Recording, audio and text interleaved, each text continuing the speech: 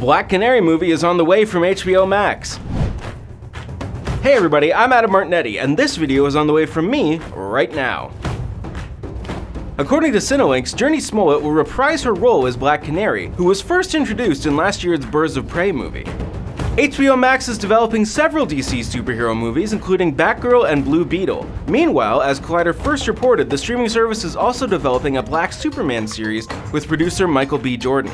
Jurnee Smollett confirmed on Twitter that Black Canary would be getting her own solo movie, writing, "Guess the canary is out of the cage. So excited to finally embark on this adventure with my creative soul sis at Misha Green." I'm Adam Martinetti, and don't forget to head over to Collider.com for your movie news, trailers, and reviews. Thanks for watching, and we'll catch you later.